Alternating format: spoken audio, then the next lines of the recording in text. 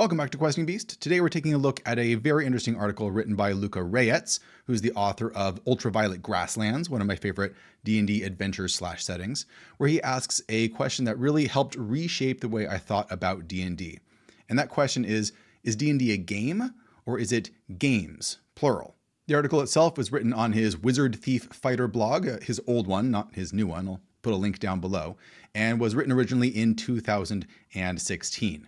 There is a bit of a preamble at the beginning, but skipping down to the meat of his argument, he says, when you get together with friends to play chess or Monopoly, you know exactly what game you will be playing and what the victory conditions are, but not with D&D.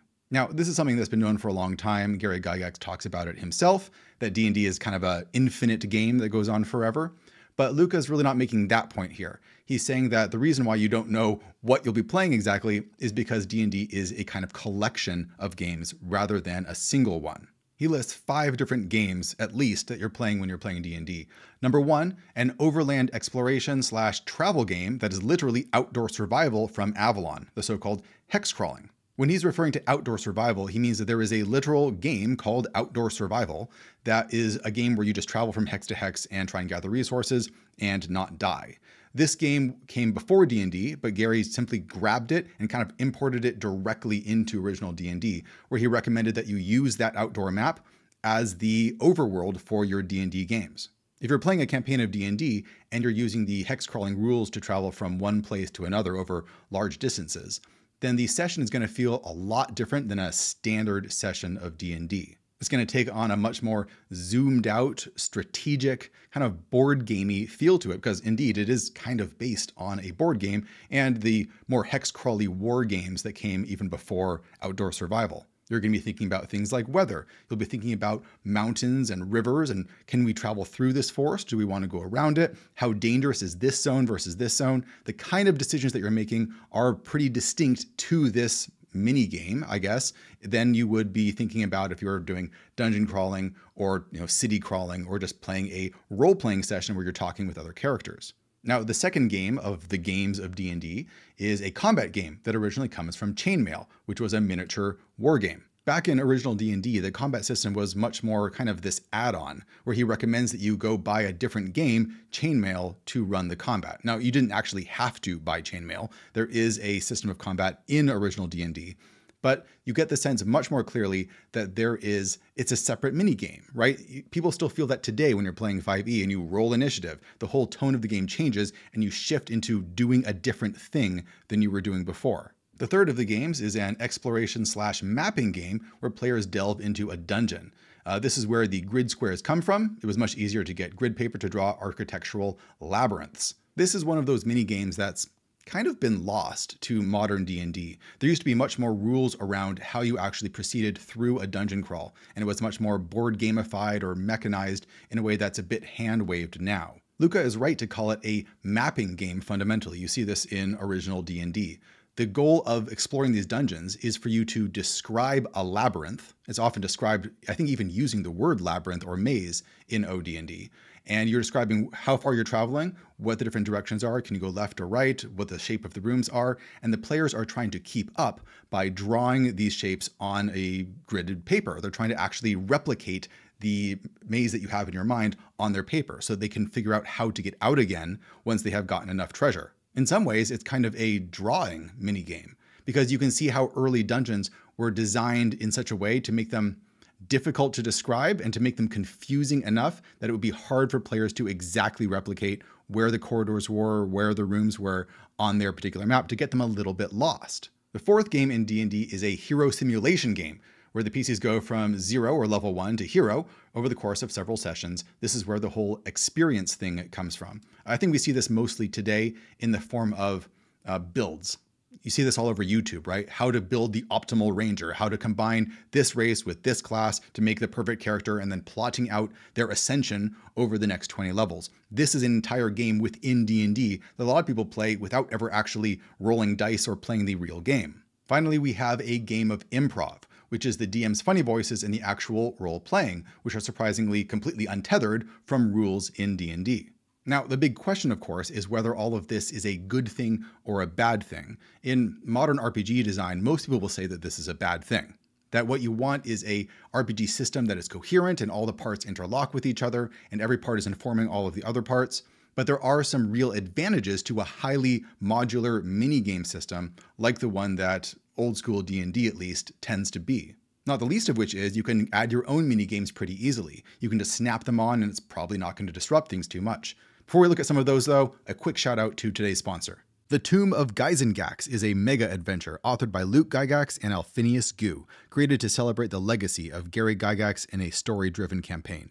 The box set will include a campaign setting and an adventure book, a massive lore book, a Game Master reference book, and many full-color art handouts, color maps, NPC portraits, magic item cards, and much, much more. The campaign is filled with lampoony Easter eggs and humorous nods to TTRPG lore, a game that's as fun to discover as it is to play. Check it out on Kickstarter using the link down below. All right, let's look at some of the common mini games that are added onto D&D. You might have a domain game of geopolitics, which might as well be replaced with diplomacy or similar simple strategy games. This is not uncommon in games like Worlds Without Number or Stars Without Number, which have a mini game that the Game Master plays in between sessions that figures out what all of the factions are doing. And in original D&D, there was a sense where your character would get up to a high level and they would become a kind of NPC, often a lord or a high-ranking cleric or a master wizard out in the world that the players can interact with later on. And these high-ranking NPCs could start playing a kind of domain game. Other things he mentions are a world building or a history building game. You might use Microscope to do that. That's an RPG that builds a world's history. You have in-game gambling and fortune telling. You have a dungeon or a city building game that you could use Lego bricks and dice to work on. He says, this big playhouse means that there are different things for different people to enjoy, and I actually think reducing D&D to just one or two of any of these components diminishes it. Honestly, it's not a great exploration game. It's not even that great of a combat game, but the mix and the openness of games it allows, this is amazing. By the same token, taking the subsystems of the game and trying to reduce them to the same rule system does not necessarily work well. I think what it comes down to is that D&D was not ever really intended, at least originally, to be a kind of unified system. It's because the focus of the game was this novel thing where you were exploring a fictional world. That was the juice of D&D.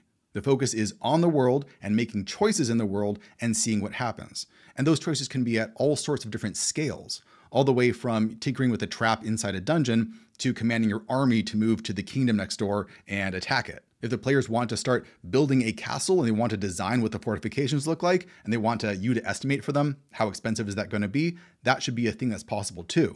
And all of these infinite possibilities of simulating an entire world are not going to lend themselves to a single unified system. Now, that's my take on the subject, but Luca's take is actually slightly different. He says, what I do think is a problem is that D&D is presented in the game books isn't upfront about this situation, that there's multiple games in D&D. It clearly refers to D&D as a game, but then says that the game has no real end. No, of course it doesn't have a real game. Why? Because the campaign is just a themed playtime. Now, to expand on what Luca means by playtime, we can skip ahead to an article he wrote a few years later on his later blog, also called Wizard Thief Fighter, link down below. Of course, he has a caveat that these are just his own thoughts and not some authority from on high, but he says that there is a reason why the cover page of Ultraviolet Grasslands contains the line psychedelic metal role-playing rather than role-playing games. He says it's because calling the accoutrements of our delightful hobby games sows the seeds of profound error. It conflates the time we spend together with friends playing with the games we play and the toys we play with. What you're doing is less playing a game and more a leisure activity where you're hanging out with your friends and you are imaginatively exploring a world through whatever means seem fun to you tonight. He says, we have games with words where we crack jokes, games with roles where we put on funny voices and pretend to be other creatures. We have drawing games when we make pictures of our heroes and detail the maps of imaginary places. We have games of chance where we roll dice to see what happens, where we pull cards from decks of many things. We have games of tactics where we throw our protagonists into battle against morks and drolls. We have games of strategy. We have games of storytelling. We have games of writing. We have games of dress up where we carefully choose our arms, our armor, spikes, and pulls. And we have games of games where we invent new rules and change the way that we use our games. So what of all the role-playing games, all the rule books, the game books? Most miss the mark because they jumbled together toys and games as though they were one single game when they are not. Most of them can be unbundled and remixed to taste. And the thing with friends playing together is that they will inevitably begin playing their own way, fitting games and toys and activities to preference and circumstance. I think Luca is a really great example of the OSR ethos of disliking being told what to do with the rules of a game. The designer of a particular game may have a vision of how it is supposed to be played, but that person has no authority over your particular table.